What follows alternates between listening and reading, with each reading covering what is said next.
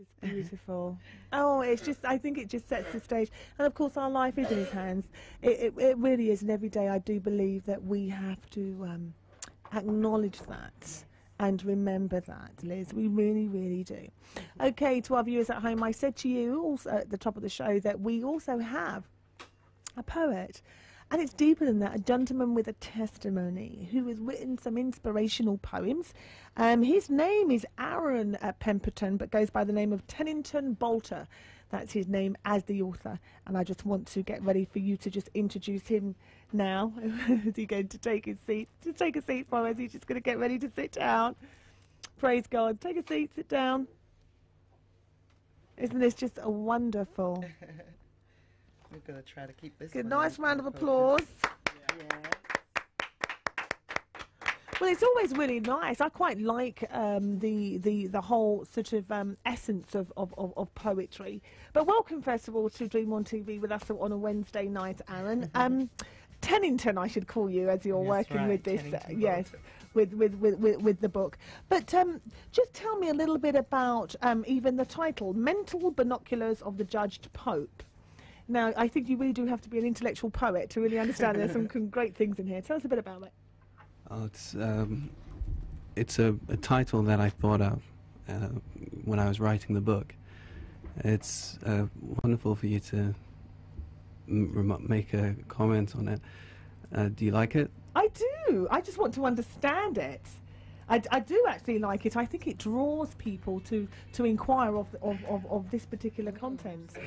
Do you know, like, sometimes it's almost like a parable, isn't it? Is my microphone faulty? Is it? Can you hear me? Yeah, I can hear you very clearly. Very clearly. It's very loud.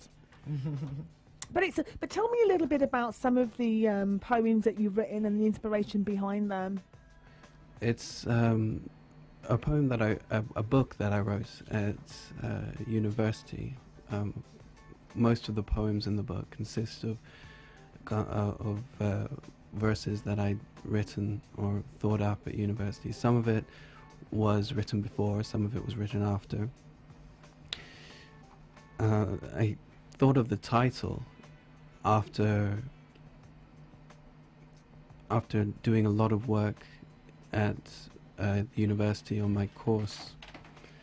It was a title that reflected the kind of writing that I'm doing. Wonderful. And how would you describe it? Because in fact, why don't I ask you to even direct me to, you're going to actually give us a poem right now anyway, aren't you? And then and maybe you can then tell us how you would describe your own personal writing.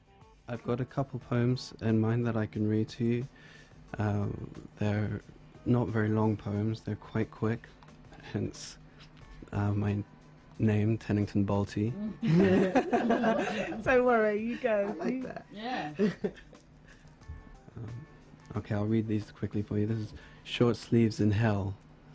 Something like what it feels like behind this microphone right now.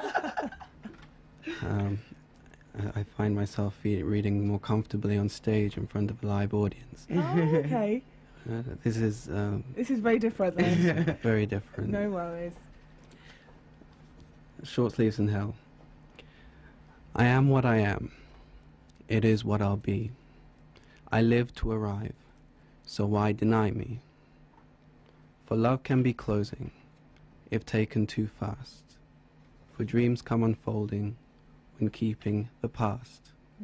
My jumpers are short, but so are my arms. I would not get caught when I'm working my charms.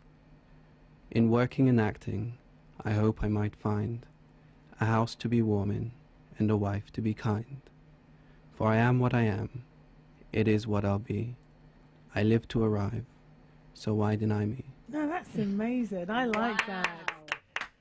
Short Sleeves in Hell. That's a bit of a powerful title. Just, I mean, just tell me a bit of the inspiration behind that. What is it as a poet that you're saying in that poem? That you can do anything that you set your heart into, and you can get there eventually. It's not an easy road all the time. Sometimes it's very difficult. I've had to overcome difficulties with my chemical balances, and I've had to get through life. I've rebelled a lot.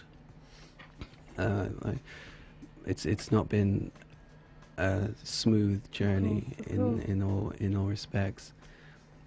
But God has brought you through, hasn't He, Aaron? He has, and I think that as long as you keep faith, you do see God working, God moving in your life.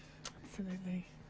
Absolutely. It is just so exciting just to see how you can indulge in struggle, but just to watch God completely just grab you by your hand and just remind you that you are who you are, because I've made you who you are. And through the things that He's given you, you can celebrate Him, because this book just simply gives God the glory. Yes. You, Mr. Tennington Bolte, a.k.a. Aaron Pemberton, have given God the glory today, and I know what I'm talking about. In Jesus' name. Have I got to wrap up? Wow, we're out of time already. He's got to read. I'm afraid so. We've got one more. We've got time for one more poem, and then we've got to say goodbye. Okay, then, yeah. good. So that's literally it. We've got 4 minutes to the show's left, so enjoy this. It's special. Oh, It's it special. is. It is. It is. This is called Content. Life can be simple. It can be sweet. Candy wrapped in gold, given ever so neat. Chewing too fast won't make it last. You'll find yourself reaching far back for the past. Be satisfied with where you stand. Don't wish to reach and snatch loose sand. Know you'll get there doing right. Let that be your motive sight. A night when lust will only make you sad and drive your spirit truly mad. Desiring what you just can't have is an escapade in Satan's bag. And loving all you already know will ease the trip from which you'll grow. And the work you'll do will keep you high, as inside your soul already flies. That's beautiful. That's really beautiful. Aaron, where can our viewers get a hold of the book? You can look at it or purchase it from a website, www.tenningtonbolte.co.uk. Okay, that's going to be on our website. That's www.tenningtonbolte, that's BOLLTE.co.uk. And we've got to go. I've got to say a big thank you to you, Reverend Liz Mitchell. Thank you so much for joining us on the show. And to our budding new author, a beautiful book inspired from a great journey of which you have overcome. Thank you for joining us on the show, a.k.a. Tennington Bolte. Okay. Wonderful. Okay, Rick, we're out of here, right? Guys, you know what I always say, I love you, but Jesus loves you more. I'll catch you next week. Goodbye. It's been a hard year, but I'm climbing out of the rubble.